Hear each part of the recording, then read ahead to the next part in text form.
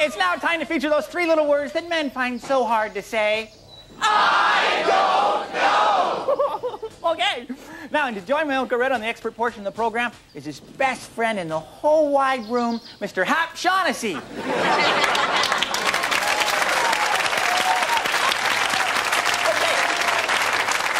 Dear experts, is it true that basketball was invented by a Canadian?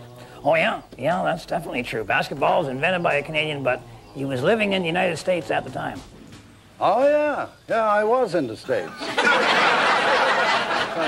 But I didn't give up my Canadian citizenship. No, I was down there doing some hush-hush work for the CIA, as was then known as Teddy's Rough Riders. They wanted me to come up with some sort of cover story as to what I did for a living, and I said sports inventor.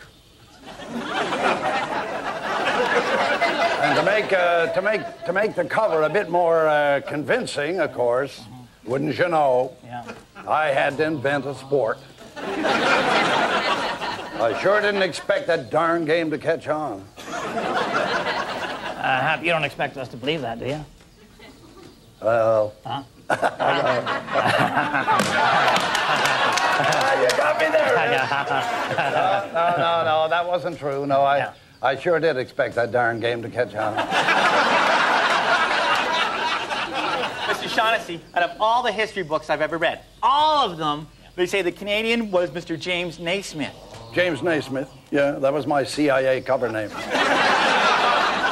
Funny you never mentioned that, Hap. You know, it's not like you to hold back.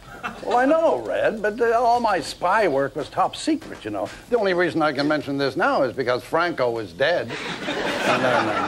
And Spain is no longer a threat to world peace. I'm finding this very hard to believe. That's because you're listening.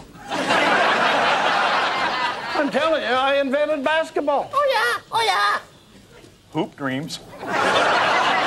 Oh. Maybe Hap's right. Remember that time he was up on the Drunk and Disorderly? Huh? Dribbling all over the court?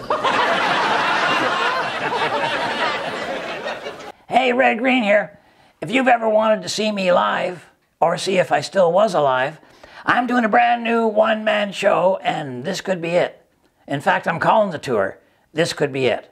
I'll be doing a U.S. tour in the spring and Canada in the fall. It's a 90-minute family-friendly live lodge meeting. To find out where I'm going to be and when I'm going to be there, go to redgreen.com and follow the links. Hopefully, I will see you on the road. Meanwhile, keep your stick on the ice.